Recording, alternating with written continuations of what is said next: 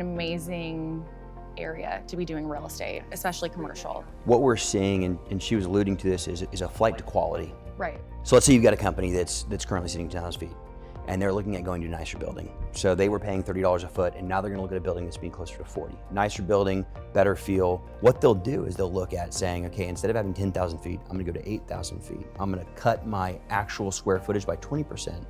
I'll raise my occupancy cost by 25. And overall, I'm still at about the same price on a monthly and annual basis, but I'm creating a better space for my employees.